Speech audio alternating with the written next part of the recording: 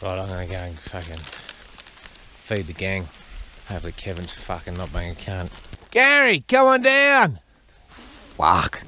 The cunt's turned up. Oh, jeez, you're here as well, mate. Come on, Kevin. It's only a dog. Gary's not scared of him. Hey, Barbara, how are ya? Beautiful as always, and little Alex. Hey, Gary, fucking behave yourself, cunt.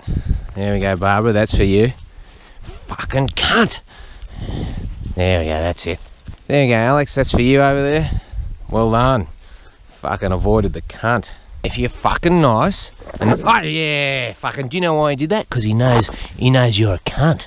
Doesn't do that to the other ones. So, you've got a fucking nice cunt radar, haven't you? And you're fucking on the radar, cunt. Fucking nice work, cheese. First name's Richard. There we go, well done, Gaz. See? He's fucking waiting patiently. That's because he's not a cunt. If you're not a cunt, you'll get one. Hey, Barbara, you alright, darling? That's fucking assault, isn't it? You fucking cunt. You're just a non-stop cunt.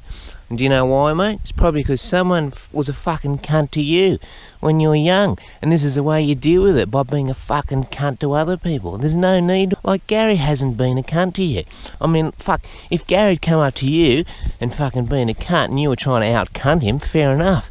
But if you're a fucking cunt to him without him being a cunt to you, that's a cunt act, mate. And your life, mate, it's a fucking anthology of fucking cunt acts. If Shakespeare was writing a fucking your life story, it'd take the whole fucking library up. And it'd all be fucking bound together in a big long story called To Be a Cunt or Not to Be a Cunt. And when people read it, they realised pretty early that you chose to be a fucking cunt. Anyway, sorry Alex for swearing, mate. I know you're just little, but fucking little people, they've got to learn how to use the word cunt. You don't fucking say it, but you fucking hear people who know how to use the word cunt.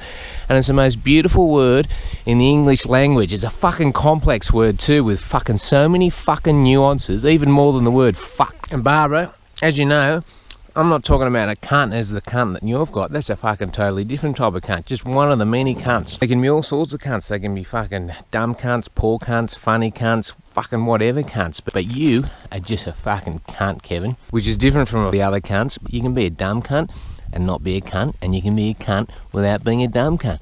But if you're a fucking dumb cunt and a cunt, that's the fucking worst cunt there is. Especially if they're in a group of fucking cunts. That's called a bunch of cunts.